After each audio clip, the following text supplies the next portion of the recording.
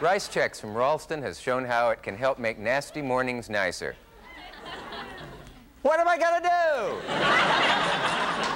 Oh, all right. Say, the thing I promised to mention you about the Nielsen Jack Parr thing last night, I forgot it. It's up in my dressing room. Someone is busily getting it now. So, so stay tuned for that. Ann Howard Hughes will be here later. My next guest is a world traveler. He's probably lived in more countries than most people get to visit, I guess. He's known as a marvelous businessman, dedicated game conservationist, but probably best known to us for the wonderful films he's made. Most of them have been wonderful. Some of them have been good, and he said once that a couple of them were lousy. He said that. Will you welcome, please, a man who has a new film, The Revengers. I think it must be about his 50th or 60th film. A wonderful actor, Mr. William Holden.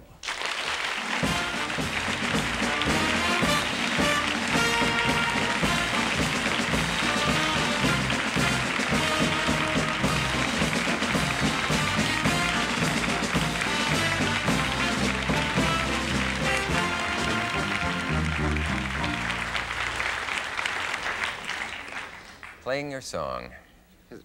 What was all the screaming? Did you forget something tonight? I forgot. I'm supposed to have a little piece of paper out here that I don't have yet, and it'll all become clear. It's not your fault, though. You haven't. Like that telephone number you were going to get for me. You forgot that too. Oh yes, a friend of yours. You're going to reveal that on the air. Well, you said that you had a telephone number for me, and then you forgot it. Yes. Now we better get that straightened out about a friend of yours and a telephone number. Yes, I suppose you'll start claiming it was a male friend now to get yourself off the hook. No, this weekend, a Mr. Beard, friend of yours, Peter Beard, gave me a phone number to give you and a little note. And I carefully said I would and took it home and stuck it in a drawer. Quite a remarkable fellow, Peter Beard. He wrote a book a few years ago called The End of the Game. And now he has 3 more books being published on game life and conservation in East Africa. Yeah. And remarkable photographer. He's worked for Life and covered quite a bit. A wonderful chap. He has some very depressing pictures of dead elephants. Yes, he did a survey this last year. There was a terrible drought in Kenya, in the southeast part of Kenya. And although the official count was something like 4,000 elephants, Peter assured me that it was twice that number. And he surveyed the entire Tsavo East Park on it. And I think his book will be very revealing, not only about elephant life, but also other animals that are endangered there because of drought conditions and the encroachment on their habitat by development of agricultural areas, which all fits in, Dick. You don't mind if I rattle on about it? I like that. There's an idea that we had, you know, the hunters that go to Africa for a number of years have claimed that they were really contributing to wildlife because the fees that they paid for licenses went to national parks and maintained game wardens and services like that. For a long time, I've felt that this has been a mistake. Now, this is for trophy hunting. Hunters who go to shoot the biggest elephant and the largest rhino and the biggest black-maned lion, I think are doing as much to destroy the animal population as the poachers are. And I tell you why. It's like inviting someone, say you have beef cattle and you've got a large ranch, and you invite someone to come out and you say, now here I've got a herd of 500 cattle. You're allowed to shoot one.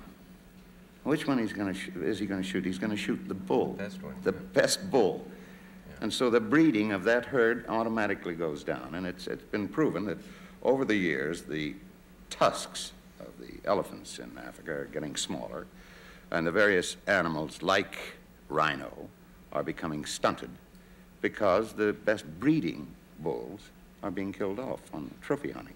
Whereas nature kills off the lame and the halt. That's right. The trophy hunt. Isn't the number of trophy hunters declining now? I mean, I hear more and more people say, I used to be able to watch game drop, but I just can't anymore because they're so aware of. Apparently not enough people are aware of it. Yes, it is. Can't say that idea ought to be. It is dropping. People are going now on the basis of game observation safaris and photographic safaris, which I'll do anything to encourage. Now, there is an area for these people who have to be satisfied and have to shoot an animal to prove something to themselves, when, like the elephants that were endangered this year in Tsavo, there were plenty of elephants to shoot. Actually, you'd be doing them a favor if you shot them, rather than letting them just die of thirst over a long period of time. There are areas agriculturally developed that where the animals accustomed to having used that area before will come in and trample the crops of a farmer and just put him out of business overnight. Those animals have to be driven off, like zebra and buffalo. That's an example. There are people who are trying to raise beef cattle, and the predator lions are getting them. Those animals have to be driven off, and the only good way to drive them off is through death. They associate an area with death. Firecrackers, loud noises, thunder flashes and noise and sirens and all that won't do it. The job is done by controlled shooting. So our idea is that if the government declares X number of animals to be shot off under control, that the hunters ought to go in and help do that, rather than depending on the game wardens. Yeah.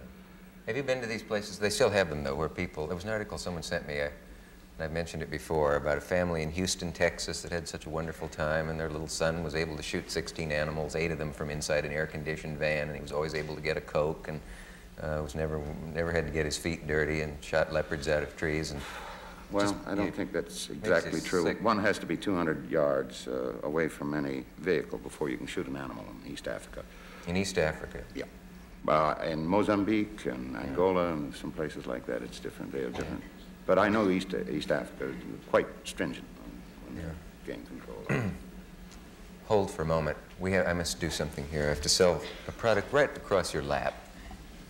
And now here's a word about a brand new dessert from Jell-O. We were talking about elephants in Africa and all of that. You said to prove something to themselves. And some hunters, there's been a theory that a lot of people hunt because it has some kind of disguised sexual satisfaction for people. The obvious symbol of the gun and so on. But that the actual act of killing something at a distance is a kind of erotic thrill for people, whether they admit it or not. I'm not so sure that it has a sexual connotation to it. But I think, in a way, it's an assertion of masculinity. But, you know, strangely enough, the reaction that happens. Now, some men go out and they've hunted all their lives. And there was nothing against hunting when they were young. I'm talking about a man about 65 now. But we had a chap that came over to hunt an elephant. He was a Chicago businessman, and he had saved up about 30 years to have his safari in Africa. He went out. He was successful. And he shot the elephant, and he came back, and I happened to be in the club bar that evening, and he was sobbing quietly at the bar. And I was going to say, congratulations, you got your elephant. And I said, what's the matter, chum? And he said, you know what I did? He said, God created this magnificent beast. And he said, I walked up close enough to get one shot into him. And he said, there in front of me was just 10 tons of dead meat. And he packed up his safari and went home. That was one reaction to it. And I was so touched by that. He said all of a sudden there was just nothing but tons of dead meat in front of him, and God had created this magnificent beast. I think if a lot of us who have hunted in the past and might want to hunt in the future can think of that first, and that story would do more for conservation, saving these animals. Yeah. There's something, I don't know how anyone can shoot an elephant particularly, because the way it just sort of seems to collapse from the inside, and all that majesty, just like the air goes out of it. It's pathetic.